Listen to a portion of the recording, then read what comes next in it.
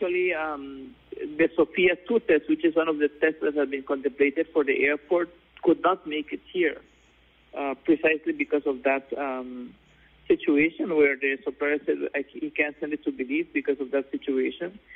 And the Abbott Binax Now, which is another test that was beside the quick test of it and how sensitivity and specificity, we have now been told that countries are probably not going to have access for the remainder of this year.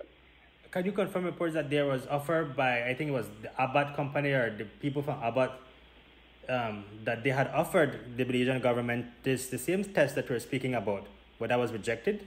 That is incorrect. I know that that's been, I think it's somebody related to the in-country supplier that has been trying to mislead the country on purpose, and I have flagged it for him because it was never offered to us. The Binax Now has never been offered to the country.